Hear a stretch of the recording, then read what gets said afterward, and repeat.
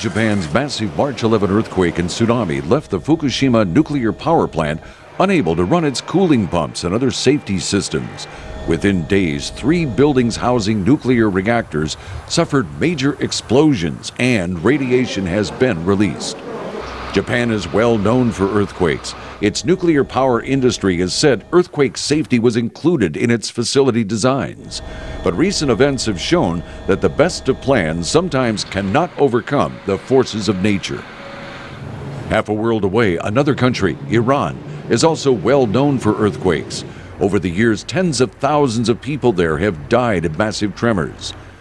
Now Iran is moving into the nuclear age. Its first nuclear power plant, located at Bushehr on the Persian Gulf coast, has been completed.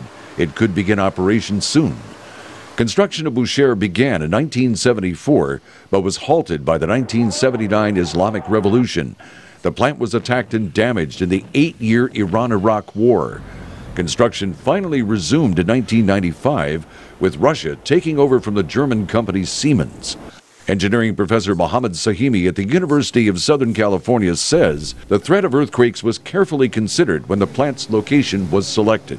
The first thing that Atomic Energy Organization of Iran did was an extensive study in terms of safety of the nuclear reactor from the perspective of earthquakes. Usually a nuclear reactor is built in an area where the possibility of a major earthquake is very small. As far as I know, there is no major active fault in southern Iran where Bushehr reactor has been built.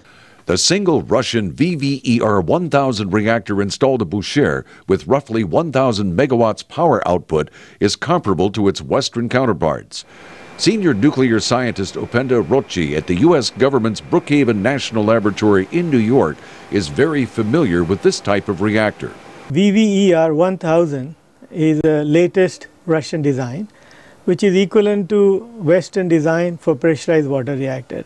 They all have same safety systems, VVERs and Western side, and they all have very good containment system. Bushehr's reactor is a completely different design from the much older type that exploded at Chernobyl, Ukraine in 1986. The Iranian reactor, unlike the ones at Chernobyl, is completely encased in a massive concrete and steel containment vessel. The containment vessel is designed to keep radiation from contaminating the environment should an accident take place. It has multiple layers to provide that protection, as well as strength to stop an impact or explosion from either inside or outside the structure.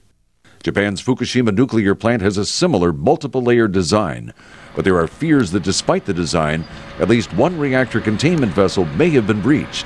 That, observers say, would account for at least some of the radiation that has been released. In the next segment of this series, we'll take a look at the operational and safety training of nuclear plant workers, including those at Bushehr.